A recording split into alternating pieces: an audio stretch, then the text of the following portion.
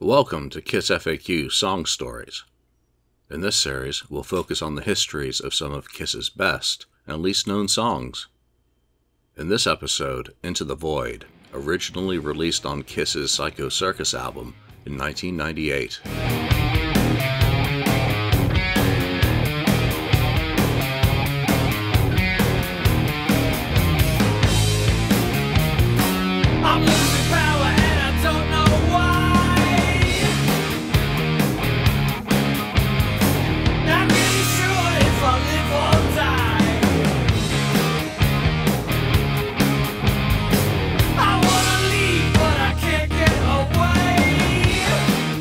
As a prospective song title, Into the Void dated back to the Hotter Than Hell era. Gene had originally scrawled a lyrical idea in one of his many idea books. Space race is underway. All contestants, right this way. Please line up or get away. Into the void with you. Into the void and away. It's not surprising that hadn't been recycled, really. Ace had tracked several demos with Anton Fig at his home studio in preparation for the Circus sessions. The songs included You Make It Hard for Me, Life, Liberty, and the Pursuit of Rock and Roll, Try Me, Freedom, Shaking Sharp Shooter, Hypnotize, plus an untitled jam known as Carl's Song Idea. Into the Void was developed out of Shaking Sharp Shooter, which was built around a mildly amusing title. Ace wrote the song with Carl Cochran, a guitarist who'd been the bass player in the then final incarnation of the Ace Frehley Band. Carl had the riff idea and music, which provided the foundation for the song. When Kiss reviewed Ace's ideas, they were initially going to pass on the song in its original form, but there was something that they liked about the music or riff, or perhaps they realized that they had to have a Spaceman song on the album. Gene suggested that Ace rewrite the lyric with something a bit more connected with his character within the band. He'd also had the title kicking around since 1974, so he suggested it as a possibility for Ace's use. Under pressure, Ace rewrote the lyrics. He recalled on the Disc 5 show, "I said, give me 45 minutes, I'll go up in the attic here and I'll write the lyrics, because they weren't going to give me a song on the record. And I came back in 45 minutes, I wrote all the lyrics for the song." Even with the changes, the song very nearly didn't happen for the album, with Bruce Fairbairn being unsure that Ace could get the song fixed in time to record it the next day. Ace was reportedly still finishing the final verse in the studio as the recording commenced. Paul felt that the song was the most promising of the batch of material that Ace had brought in, but that the arrangement still needed some tweaking. He also added the high guitar part that runs throughout the chorus. At the time, Peter loved the song and felt that it sounded like the real Kiss should sound. But Peter recalled that Ace wanted a song on the album desperately, no matter what, and that he asked Peter to come over and rehearse with him to ensure that he drummed on the performance. From his perspective, at least Ace got one of his own songs on the album and stood to make some money from it. Not surprisingly, Ace thought that Into the Void was one of the strongest musical ideas that he brought to Kiss for the album. However, he was also less than pleased at his Ace Bash in 2002 at the suggestion that Gene and Paul had contributed anything to the song. He ranted, "I can't fucking believe that on Into the Void Gene had the balls to say that he wrote the chorus on that song. Unfucking believable. Unfucking believable. Fucking Gene to insinuate that Into the Void wasn't enough of a song and that him and Paul Stanley had to rearrange it and make it better. It's one of the best songs on that fucking record. And I can fucking play you the original demo with different lyrics and it's almost the same fucking song." However, in a contemporary interview with Roger Lottrig for Prime Choice, Ace admitted that Gene had some input following his rejection of the original Shaking Sharp Shooter demo. Ace recounted, "Gene said to me, why don't you rewrite the lyrics and write something about space? About yourself, you know? Like you're in a black hole, or you're in the void." I said to myself, yeah, into the void, that sounds good.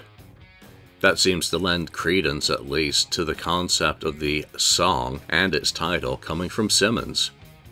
It also seems to suggest that, in other words, Gene was fishing for Rocket Ride Part 2 for Circus from Ace, firmly typecasting him in a role that he's struggled to escape from since. Ace also admitted other assistance with the track in the same interview. He said, "Everybody's got a little input in it. Paul helped me rearrange the song musically. Gene came up with the title. Peter played a great drum track. We rehearsed it in just a small rehearsal studio. In the afternoon, we went over to the studio and we were tracking it, and we did 3 or 4 takes. We ended up keeping the first take, which I loved because the first take always has spontaneity. A couple of takes from the sessions have leaked on the bootleg now known as the Circus sessions, one of which is dated to April the 24th, 1998.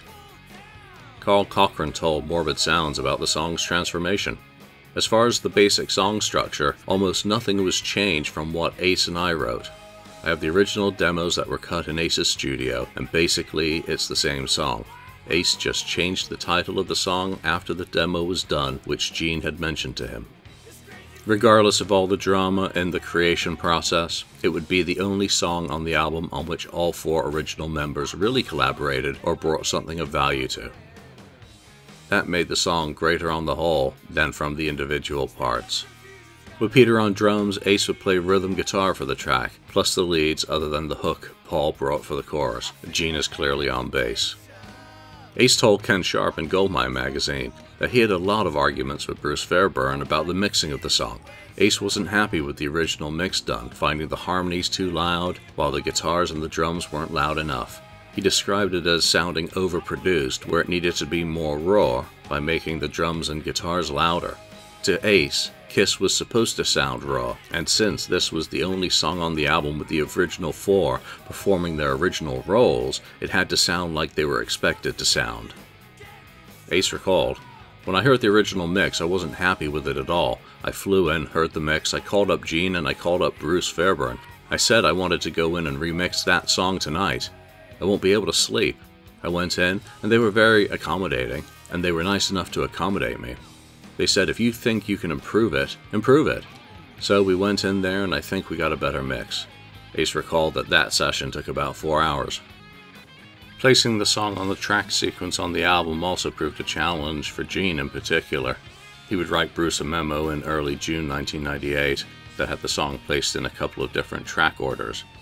On one, it appeared at the end of the album, sandwiched between Raise Your Glasses and In Your Face, which he wanted to segue into A Journey of 1,000 Years.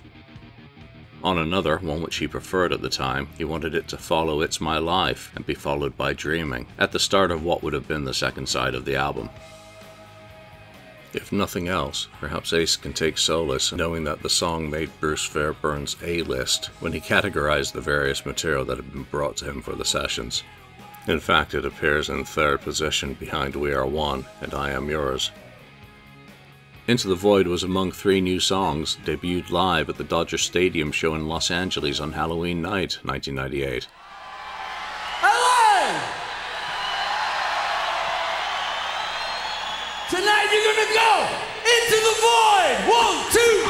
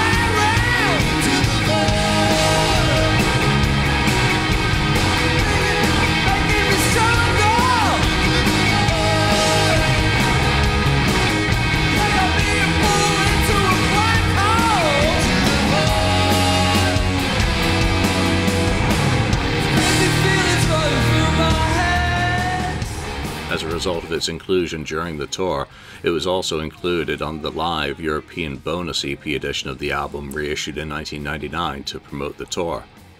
Those recordings had been captured during the December leg of the US tour in the Midwest.